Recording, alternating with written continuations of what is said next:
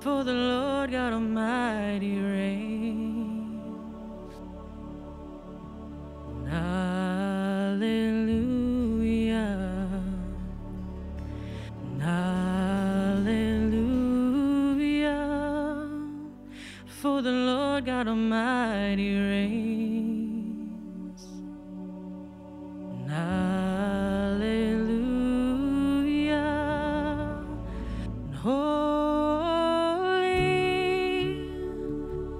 Holy, now you, Lord God Almighty, worthy is the Lamb, worthy is the Lamb. You are holy, holy, are you, Lord God Almighty.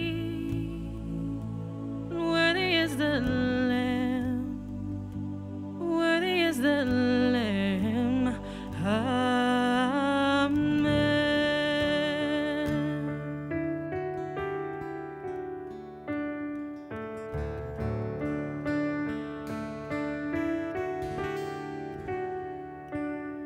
In the darkness we were waiting, without hope, without light, till from heaven you came running.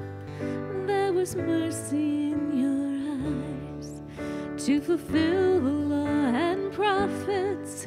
To a virgin came the word, from the throne of endless glory, to a cradle in the dirt.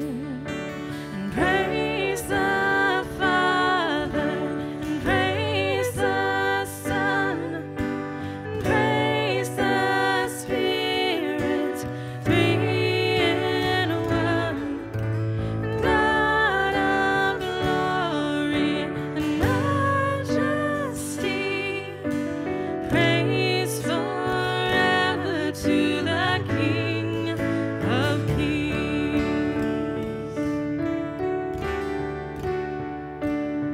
To reveal the kingdom coming, and to reconcile the lost, to redeem the whole creation. You did not despise the cross, for even in your suffering you saw to the other side, knowing this was our salvation. Jesus, for our sake you died. Praise the Father, and praise the Son, and praise the Spirit, three in one. God of glory and majesty, praise forever to the King of Kings. And the morning that you rose, all of heaven held its breath, till that stone was moved for good. For the Lamb had conquered death, and the dead rose from their tombs, and the angels stood in awe, for the souls of all who'd come to the Father are restored. And the Church of Christ was born. Then the Spirit lit the flame.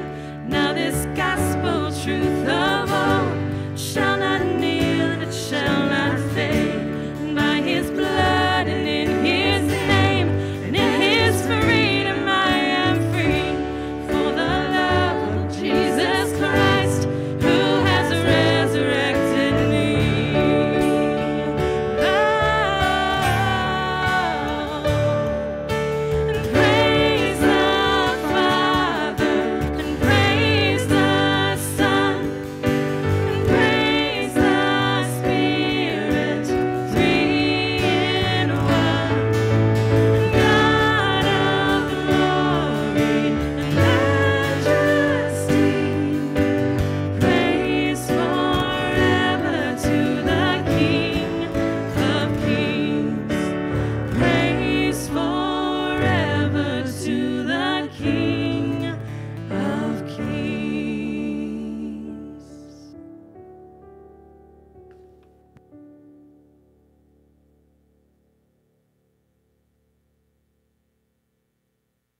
Christ is risen. He is risen indeed. Alleluia. Good morning and welcome on this glorious Easter morning. If we've never met before, my name is Joni Schilling. I'm honored to be one of the pastors of this wonderful church family.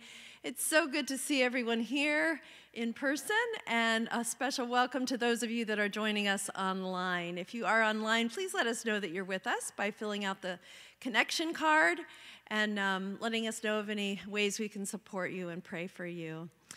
So I'd invite you now to join me in prayer. Holy God, your glory and power were made known in the resurrection of Jesus Christ. Because he lives, we are bold to say, "Death, where is your victory? Death, where is your sting?" Thank you, Lord, for the victory that Christ's death has won over sin and his resurrection has won over death. Hallelujah. Amen.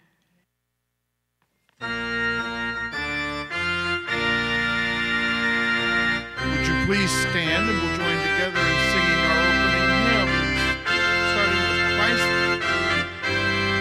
up from the grave he arose. Oh, in the grave he lay, Jesus my Savior, waiting the coming day, Jesus my Lord.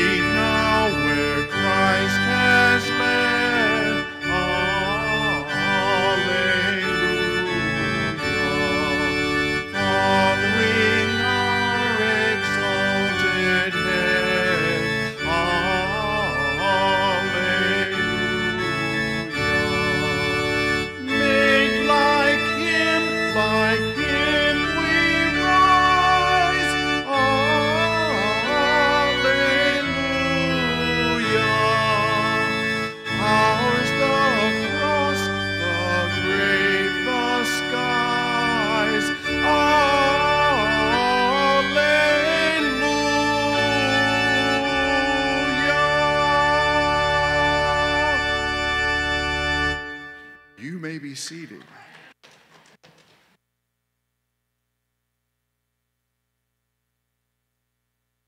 This morning's children's message is for our children and the child in all of us. And Easter egg hunts are a part of Easter, and that reminds me that searching is a part of Easter.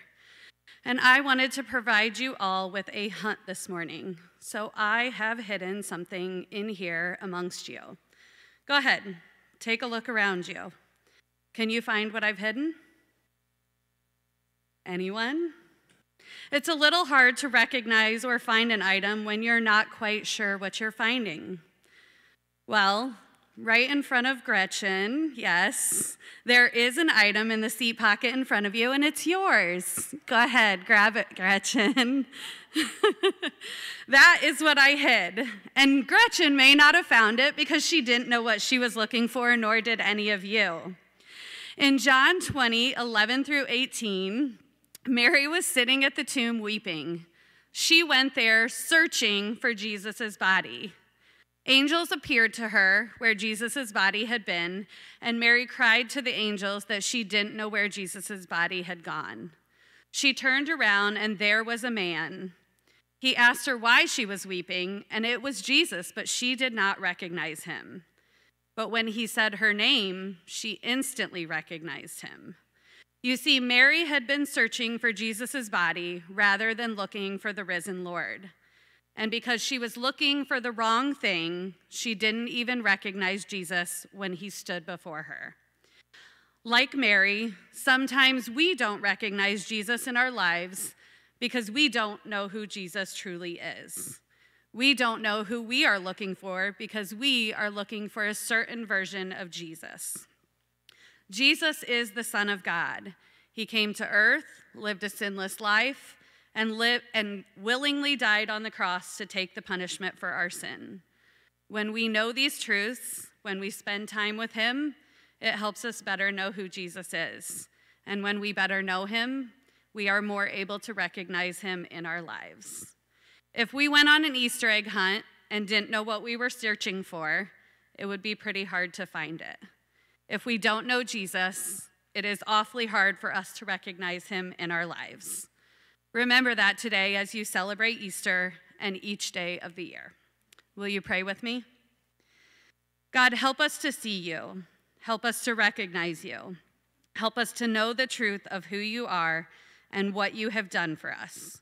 We are thankful that you died for us on the cross to save us from our sins. In Jesus' name we pray. And all of God's children said, amen.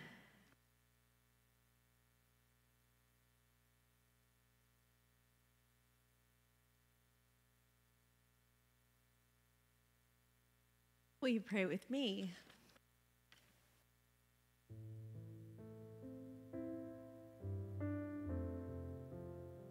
Glorious God, with joy we celebrate an empty tomb, a Savior who has defeated death, the start of a movement that has changed the world. Because you are risen, we get a clean slate. You rescue us from our past and make us whole.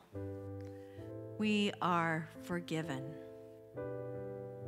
Because you are risen, abundant life is ours, both now and for eternity. Because you are risen, the story of God's hope, love, and grace lives on. Because you are risen, we can find comfort in the midst of life's turmoil and trials. Because you are risen, our grief over loved ones lost is tempered with the knowledge that we will be together again. Because you are risen, the evil of this world that can seem to be winning, we know will ultimately be defeated. Lord, may resurrection hope sustain us and all those in a season of difficulty. May your resurrection hope comfort all those who are hurting, including those who will be receiving a prayer quilt. May your resurrection hope inspire and empower us, your church, to be a genuine reflection of Jesus, full of grace and love and truth. In the name of Christ, let us pray the Lord's Prayer. Our Father, who art in heaven, hallowed be thy name. Thy kingdom come, thy will be done on earth as it is in heaven. Give us this day our daily bread, and forgive us our trespasses, as we forgive those who trespass against us. And lead us not into temptation, but deliver us from evil. For thine is the kingdom, and the power, and the glory, forever. Amen. Hear the good news according to John.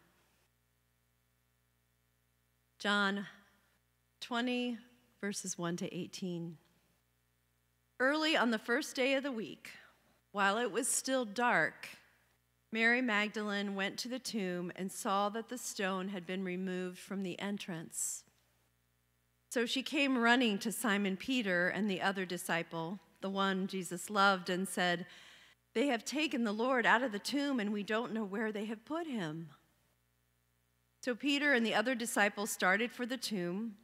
Both were running, but the other disciple outran Peter and reached the tomb first. He bent over and looked in at the strips of cloth lying there, but did not go in. Then Simon Peter came along behind him and went straight into the tomb.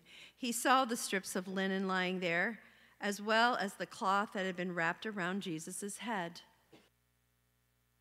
The cloth was still lying in its place, separate from the linen. Finally, the other disciple who had reached the tomb first also went inside. He saw and believed. They still did not understand from Scripture that Jesus had to rise from the dead. Then the disciples went back to where they were staying. Now Mary stood outside the tomb crying.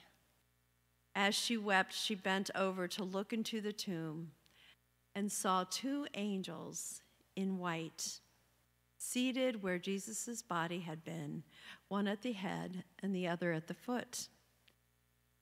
They asked her, "Woman, why are you crying?"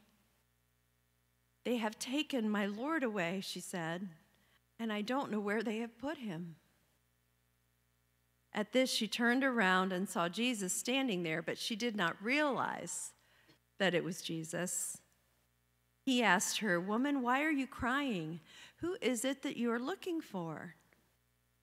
Thinking he was the gardener, she said, "Sir, if you have carried him away, tell me where you have put him. I will get him." Jesus said to her, "Mary." She turned toward him and cried out in Aramaic, "Rabboni," which means teacher. Jesus said, "Do not hold on to me, for I have not yet ascended to the Father. Go instead to my brothers and tell them I am ascending to my Father and your Father, to my God and your God." Mary Magdalene went to the disciples with the news, "I have seen the Lord." And she told them that he had said these things to her. The good news according to John. Thanks be to God.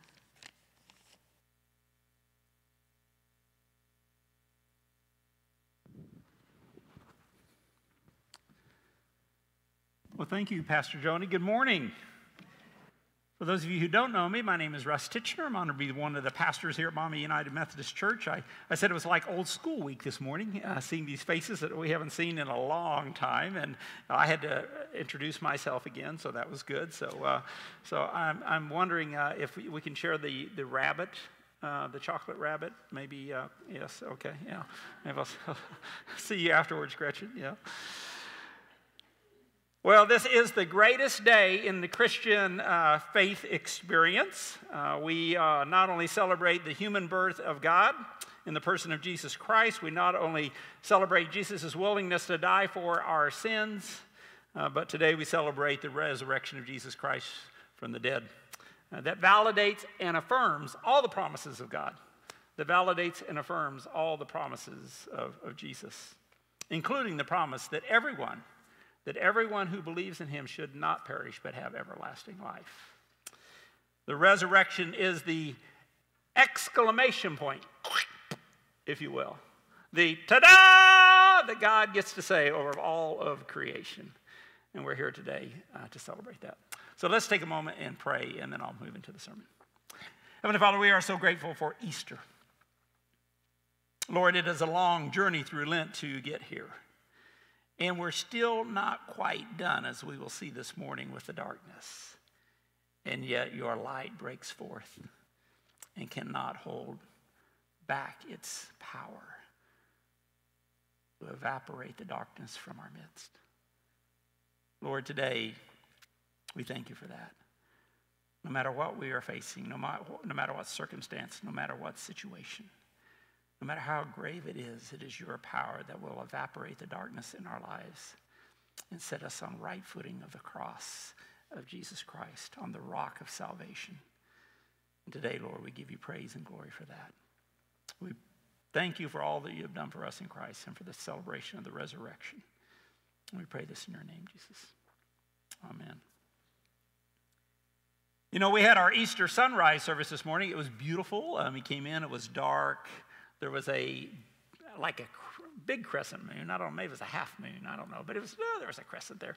But it was, right over here. And then it started getting lighter and the sun started coming up. And the sunrise service really kind of gets us in step, if you will, for Easter morning. Yes, if we look at all four accounts of the Gospels, we see in every account, when it comes to the resurrection story in those Gospel stories, how the women who were followers of Jesus showed up at the tomb early on the first day of the week. Now, they say the first day of the week because the last day of the week, according to the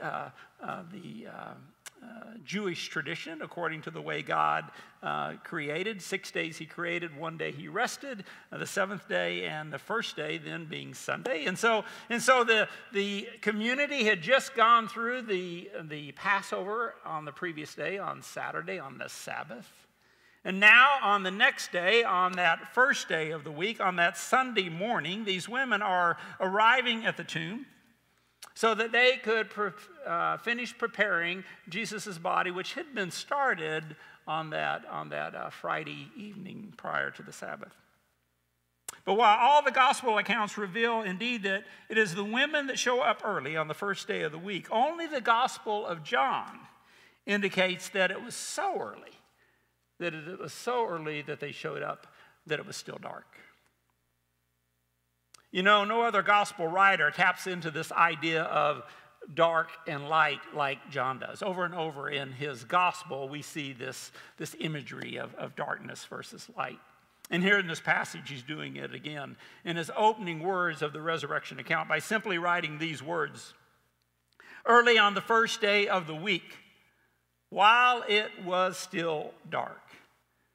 And then Mary went to the tomb. Now, John writes a different kind of gospel. Than Matthew, Mark, and Luke. If we look at the opening of Matthew, we see a genealogy, which we did a sermon series on that not too long ago. If we look at the opening of Matthew, we see a baptism of Jesus by John the Baptist. If we look at the opening of Luke, we see the birth story of Jesus. But when we look at the opening of John and his gospel, we see the creation story. Yes, John's opening words in his gospel mirror the opening of the Bible in Genesis as he writes in his gospel, in the beginning. And in doing so, reveals the life, death, and resurrection of Jesus as the turning point reveals his gospel about this person of Jesus Christ as the turning point in history. Not just for us, but for all of creation. And it is through the resurrection of Jesus Christ that God ushers in then, this turning point, ushers in this new creation. Not yet consummated, but certainly started. Not at the end of time like the Jewish tradition held, but at the very moment that Jesus was raised from the dead. And so, striving to paint that picture again at the end of his gospel, John, among other things, points his listeners to the first creation, where in the first hours of the first creation, in the first hours of the first day of the week, it was still dark. In Genesis 1 through 5, it says this: "In the beginning, God created the heavens and the earth. Now the earth was formless and empty. Darkness was over the surface of the deep, and the Spirit of God was hovering over the waters. And God said, 'Let there be light.' And there was light. God saw that the light was good, and he separated the light from the darkness. God called the light day, and the darkness he called night. And there was evening, and there was morning, the first day." One translation says of this darkness in the beginning of creation, they translated it, "And the earth was waste and void, and darkness was on the face of the deep." And Eugene Peterson, in the Message, he translates that darkness in the first of creation on that first day as this. He says, "Earth was a soup of nothingness, a bottomless emptiness, an inky blackness." Yes, in the beginning of creation, as well as in John's resurrection story, they both start in darkness. No doubt that was the kind of darkness that Mary Magdalene was experiencing as she was walking to the tomb in the dark that day. Not so much the physical darkness, even though it was present, but certainly the mental darkness and the emotional darkness and the spiritual darkness. Mary was the woman who Jesus had healed by casting 7 demons out of her.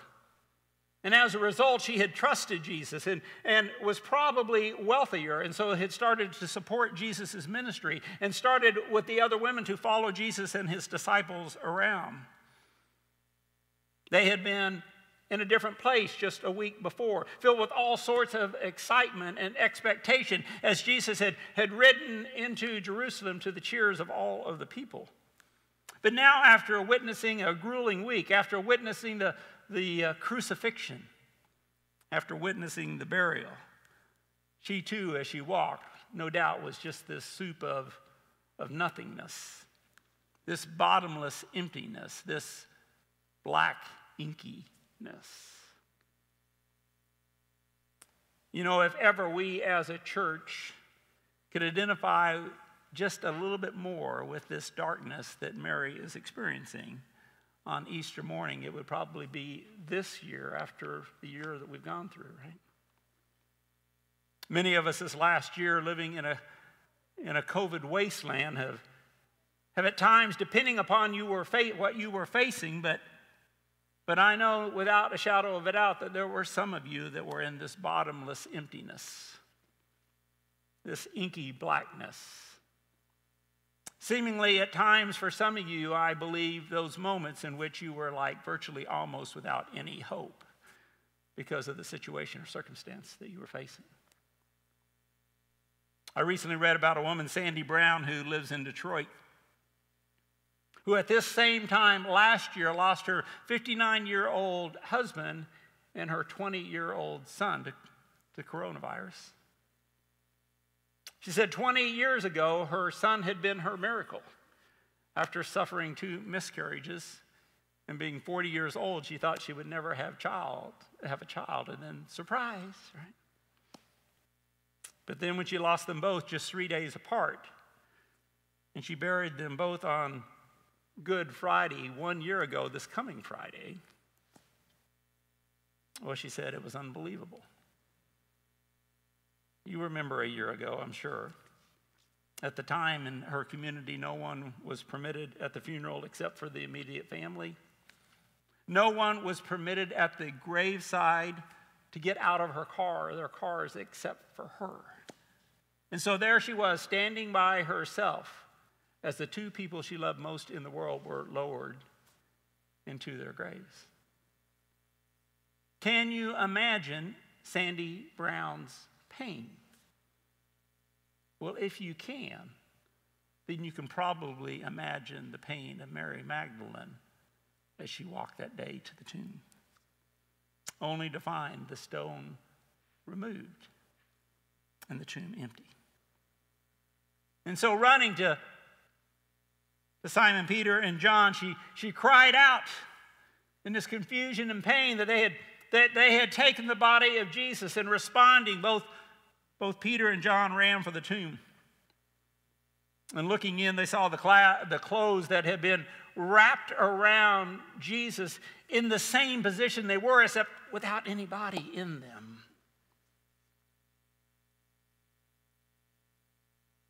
You know, one of the mistakes I believe we make sometimes on our faith journey is thinking that we are the initiators of our faith. That we are the ones making connection with God by doing something, by reaching up. When in reality, faith is all about God reaching down to us. Yes, God is the one who throughout history gives time and time again that example. As he creates in the garden and forms Adam and Eve and breathes life by reaching down, breathes life into both. Reaching down to Noah, bringing him and his family through the flood on an ark. Reaching down to Abraham, Isaac, and Jacob as he forms a new nation. Or reaching down to Moses and Joshua as they lead a nation out of slavery. Or reaching down to David to rule a nation. God is the one who is continually reaching down, initiating, if you will, our faith, reaching down to us, eventually becoming flesh in the person of Jesus Christ, and moving into our neighborhoods. John, in his creation story, from the beginning, says it like this. He says, "In the beginning was the Word," or Jesus, "and the Word was with God, and the Word was God. He was with God in the beginning. Through him all things were made. Without him nothing was made that has been made. In him was life, and that life was the light of all humankind. The light shines in the darkness, and the darkness has not overcome it."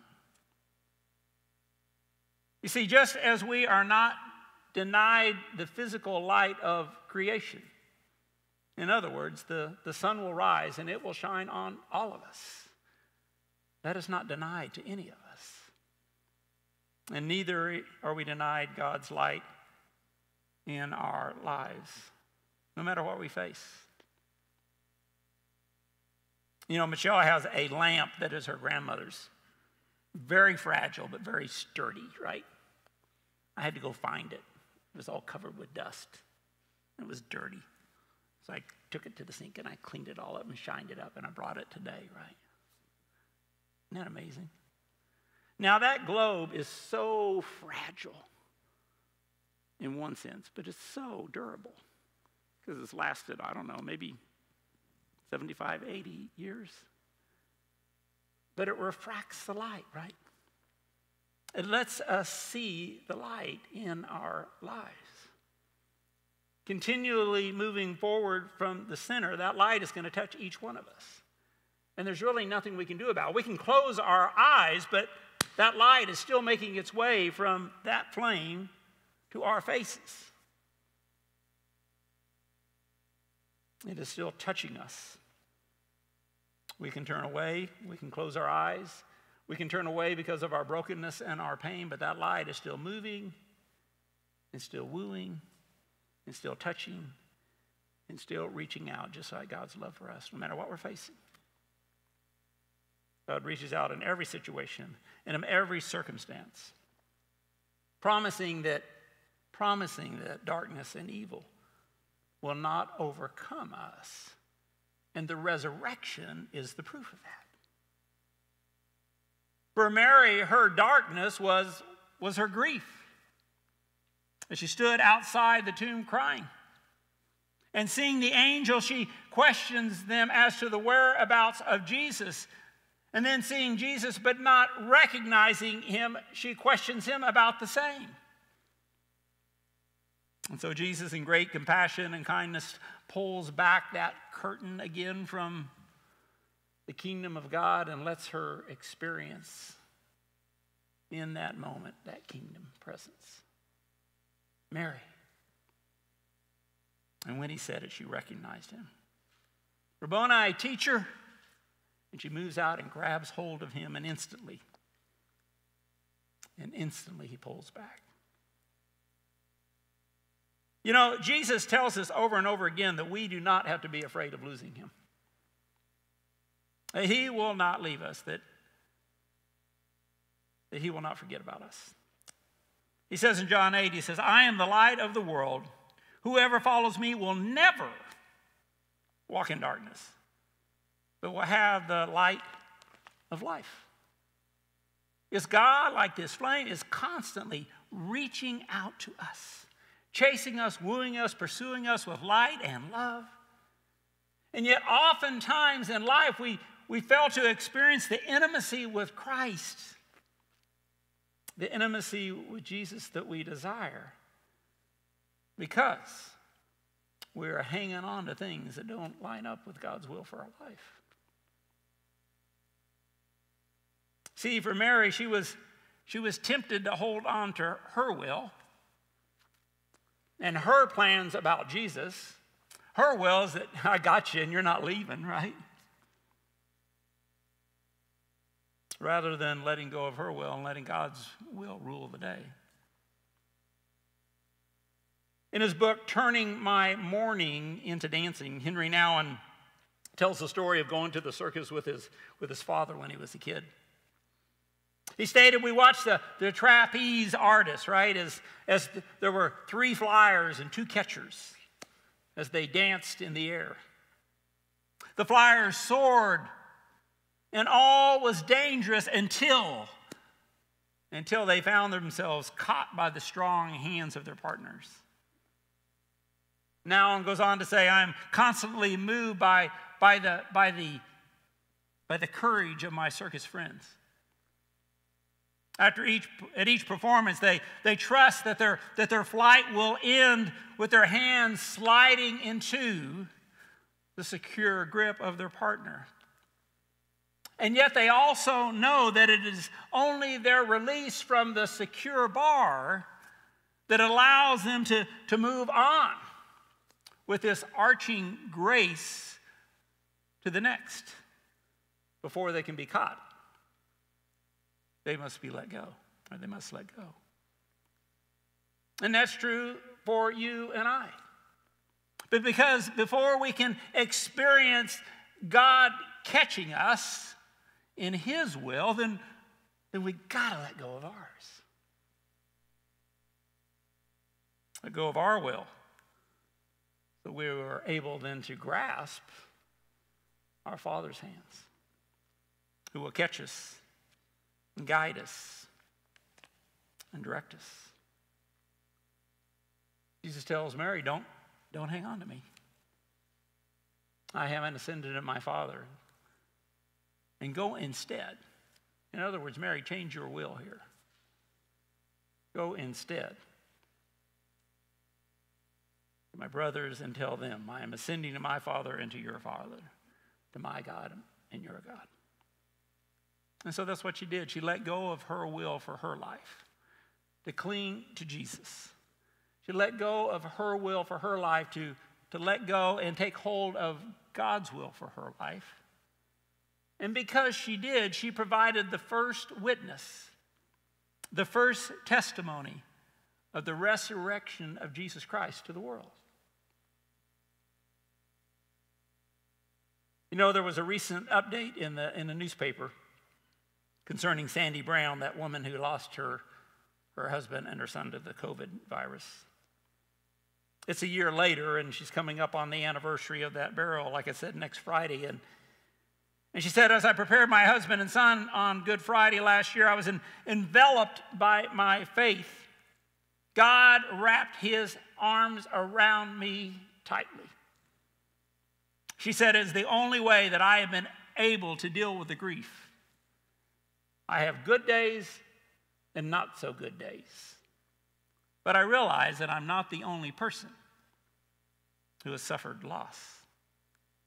She says, I am standing in the strength of the Lord, not my own strength. God has me. It's just as a trapeze artist, Sandy has let go of the bar, let go of her will during this time, right? Perhaps a will of an ongoing bitter disappointment. Perhaps her will to perhaps turn inward. Perhaps her will to not process the pain but stuff it down or treat it differently with drugs or alcohol. And instead she has decided to let go of her will and allow herself in the midst of her suffering to be caught by God. Yes, the resurrection of Jesus Christ from the dead validates and confirms all of the claims that Jesus said about himself. And what are the claims? Well, we'll find some of them. We can go through John's I am statements. Here's just a few. I am the true vine. I am the door. I am the good shepherd. I am the bread of life. I am the way and the truth and the life. I am the light of the world. I am the resurrection and the life. And finally, in the last statement from the book of Matthew, the last of Jesus' words in the book of Matthew, he says, and surely I am with you always to the end of the age. Will you pray with me? Heavenly Father, you are the light of our life, and you have provided that life through Jesus Christ, empowered that life through your Spirit, so that no matter what we are facing in life, good or bad, your light and your love is shining upon us. Lord, you are constantly reaching out for us, and there is nothing we can do about that. Praise God. So today, Lord, as we give praise to you for the resurrection of Jesus Christ from the dead, remind us that we live too because he lives. Remind us that nothing can ever separate us from the love of God that is found in life in Christ Jesus. And the resurrection is the testimony to that truth. Bless us today, Lord. We love you. And we pray this in your name, Jesus.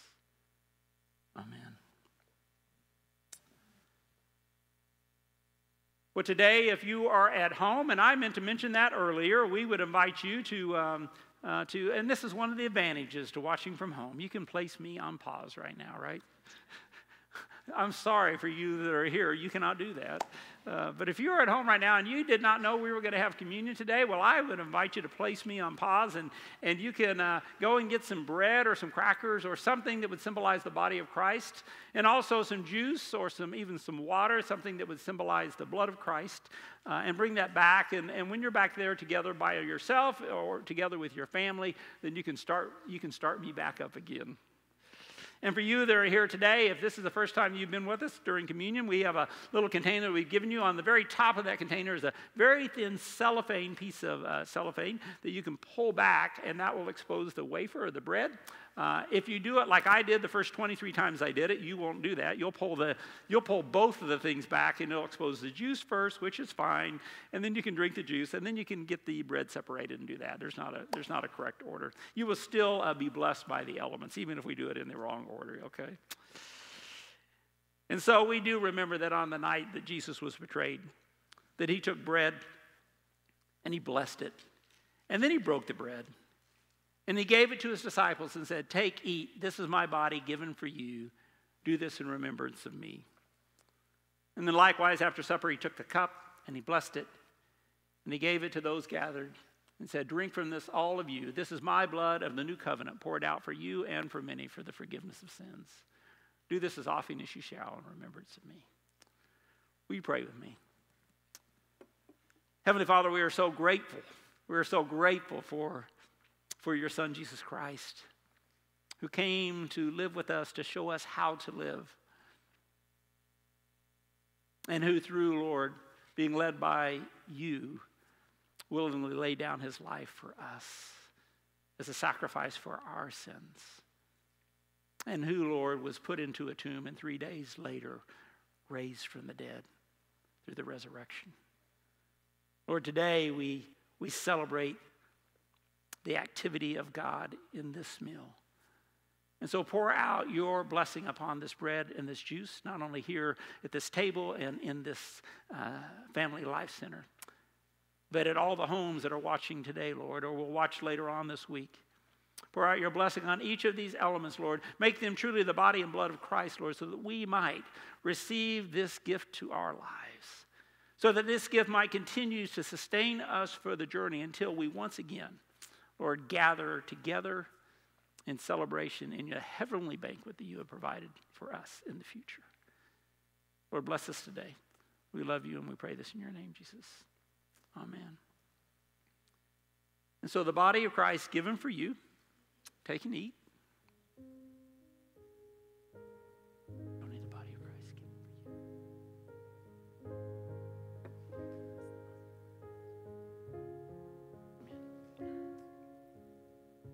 And the blood of Christ shed for you. Take and drink. The blood of Christ shed for you.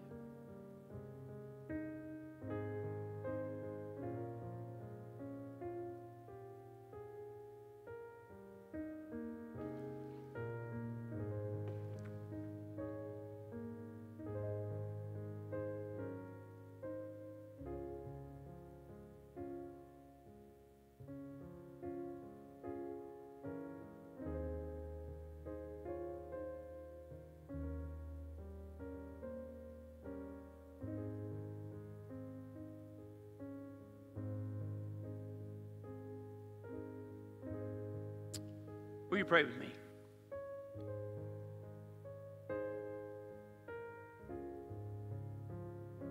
Lord, it is such a simple meal, but such an unbelievable gift. You reveal yourself in the simplicity, the way that a child could understand, because you don't want us to be confused. You simply gave your life for us so that we might live. And so today, Lord, let us not only receive this meal, but let us receive that truth for our lives. Anything we might be holding on to in our lives, Lord, allow your Spirit to forgive us. And allow our spirit, through you, empowered by your Spirit, to forgive ourselves so that we might love others the way you have loved us. Lord, bless us today. We love you and pray this in your name, Jesus. Amen.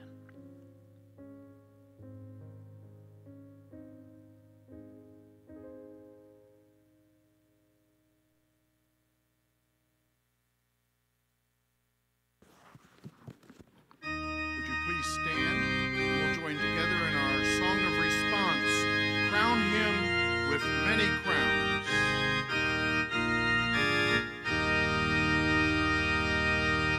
Crown him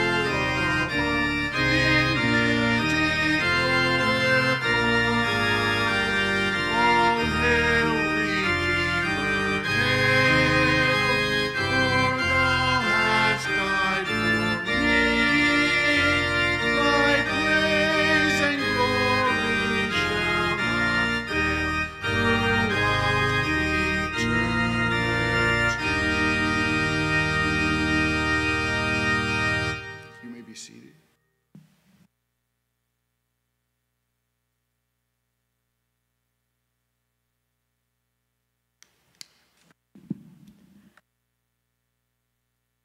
Pastor Russ has shared with us evidence of Jesus being alive and being who he says he is. And Jesus is still alive and at work and moving in our world, and we've seen it throughout this year as we have seen hope rise out of difficulty and comfort rise out of suffering and stories of transformation. Just amazing among us, the stories of transformations and healings, and we're so thankful for the ways that God is at work. Please share your stories that we might continue to be evidence of Christ alive among us. Another bit of evidence of Christ alive among us is the miraculous work that he has done through this Lenten season as we have devoted ourselves to study through the walk, through small groups, through preaching and prayer, and through our campaign to support the ministry of Mosaic with the Walk with Emmaus campaign to raise money for that amazing ministry in South Toledo that we are a part of. So we've been celebrating each week how God has inspired you to give, and so let me do that now for this probably final time because our goal was to complete this today. So the first week, $7,000 was donated. The second week, $17,500. The third week, $27,000. The fourth week, $42,700. The fifth week, $48,068. The sixth week, $51,618. And today, on Resurrection Sunday, we are excited to proclaim that we will be giving the amount of $53,247 to Mosaic Ministries.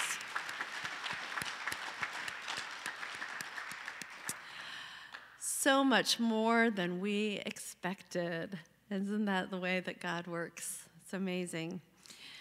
Well, we thank you for your generosity there. We thank you for continuing to support the ministries of this church. And if you would like to do so today, if you're worshiping online, you can give at the Giving tab, or you can send in your contributions by mail or drop them off. If you're worshiping here in person and would like to contribute to the work of this congregation, there will be buckets at the door for you to place your offering.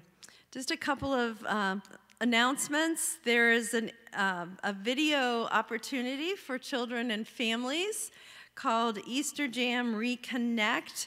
This is available as we speak and going forward. It's ready to go whenever it's convenient for you to participate in this wonderful experience that Bethany and her team have put together.